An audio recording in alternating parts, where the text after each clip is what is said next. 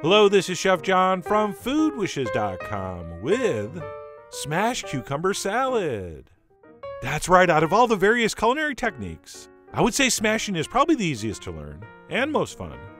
And by utilizing this very primitive technique, we're not only going to relieve a little bit of stress, we're also going to transform the always boring cucumber into something that's actually exciting. And I know that is hard to believe, but it's true, as you will hopefully find out. So with that, let's go ahead and get started by prepping our cucumbers. And by prepping, we mean smashing. And the variety I'll be forcibly flattening today is the English cucumber, which is my favorite choice for this since the skin is very thin and tender and not too bitter. But having said that, any variety of cucumber you like to eat will work here. And what we'll do before we start smashing is cover this with a piece of plastic so as to hopefully minimize potential splattering. And then once that cucumber's covered, all we need to do is smash it flat using any kind of flat, heavy object. Like, for example, this meat pounder. Okay, other popular choices would be the flat of a cleaver, or even a small pot or pan. It really doesn't matter as long as our cucumber gets smashed as shown. So you decide. You are, after all, the Gallagher of which smashing tool you prefer. And then what we'll do once our cucumber's been successfully smashed flat is unwrap it and cut it up into smaller pieces, which I'm going to make, about an inch to an inch and a half wide.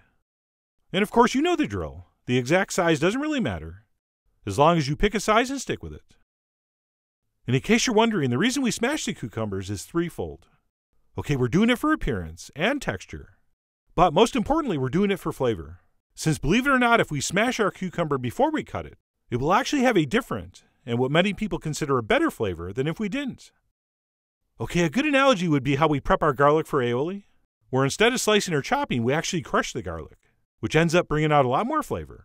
So while not exactly the same, that's sort of what's going on here. But anyway, I went ahead and smashed and cut up 2 English cucumbers, at which point we're going to want to transfer those into some kind of strainer set over a bowl, because the next step, while not as fun as smashing, is almost as important. And what that entails is sprinkling over some sugar and salt over our cucumbers, and then taking a spatula and mixing that very well. And then what we're going to do once these 3 ingredients are combined is set that in the fridge for anywhere between 30 and 60 minutes. And during that time, the sugar and salt's going to draw liquid out of the cucumbers, which will drain into the bowl below. And that's going to accomplish 2 things that I will cover later when we pull this out of the fridge. So for now, let's just go ahead and transfer that into the fridge for, like I said, between 30 and 60 minutes. And while we're waiting, we can go ahead and mix up our dressing. And no, to answer your question, I do not get free beer sent to me because I show it in my fridge. Not that I wouldn't. I'm looking at you, every beer company in America. But anyway, we'll pop that in the fridge and move on to the dressing. And we'll start with some crushed garlic in a mixing bowl. And then to that we will add some rice vinegar, as well as a little bit of soy sauce. And then we'll finish up with the last 2 ingredients, which are a little touch of sesame oil. And that is a key ingredient here, so don't skip that. And then let's finish up with some chili flakes. And my favorite variety to use for this is Korean chili flakes, since there's no seeds. Plus, they're not too spicy, which is why I'm not adding any cayenne. Okay, don't forget, we're making this to serve next to hot, smoky, maybe spicy meats. So not only do we want that contrast in temperature, but we also don't want the spice level fighting with whatever we pair this with. But regardless, no matter what chili you decide to use, all we need to do is give this a quick whisk, and that's it. It is ready to dress our cucumbers with. Speaking of which, let's go ahead and pull those out of the fridge and see what they look like about 30 minutes later. And as predicted, that salt and sugar has drawn a lot of liquid out of the cucumbers, which not only is going to improve the texture and concentrate the flavor, but also apparently a lot of the stuff that makes a cucumber bitter is in that liquid. So mission accomplished.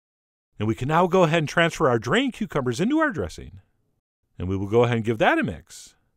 And theoretically, as soon as this is all combined and we've tasted and adjusted for seasoning, we can, if we want, go ahead and serve this immediately, which, according to many smashed cucumber salad aficionados, is the best way to go. However, other cucumber smashers, such as myself, think it's better to leave this in the fridge for about 30 minutes so that our cucumbers have enough time to mingle with the dressing. So that's what I do. After mixing and tasting for seasoning, I'll go ahead and wrap that up and pop it in the fridge for about 30 minutes, and maybe even give it a toss while it sits. And I'll probably touch on that in the blog post. I got to write about something. But either way, whether you let this sit in the fridge for a little while or serve it immediately, we will go ahead and transfer that into some kind of serving container. And then one optional step, I like to grab a spoon and spend about 15 minutes moving around individual pieces of cucumber so that they look perfect for the pictures.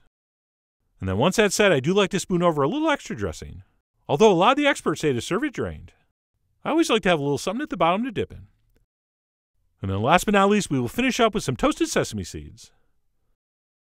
And that's it. Our smashed cucumber salad is ready to enjoy.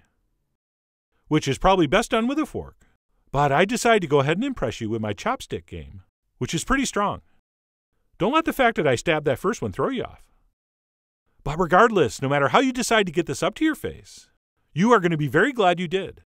Okay, obviously this is cold, and thanks to the salt and sugar and the draining time, nice and crisp. But above and beyond the temperature and texture, the flavors here are so bright and fresh and vibrant and addictive. It's actually hard to eat slow. Unless, of course, you're using chopsticks. But anyway, the point is this is shockingly delicious, and all thanks to a little bit of smashing. Of course, having said that, only a crazy person is going to sit and eat a whole bowl of cucumber salad by itself. So once this video ends, I want you to start brainstorming exactly what you're going to serve this with. And I'll give you one idea to get you started. And that would be some beautiful, sticky, smoky, barbecued baby back ribs. So that really was an amazing pairing, as are so many other things that are going to come off your grill this summer. So I really do hope you give this a try soon. Head over to foodwishes.com for all the ingredient amounts and more info as usual. And as always, enjoy.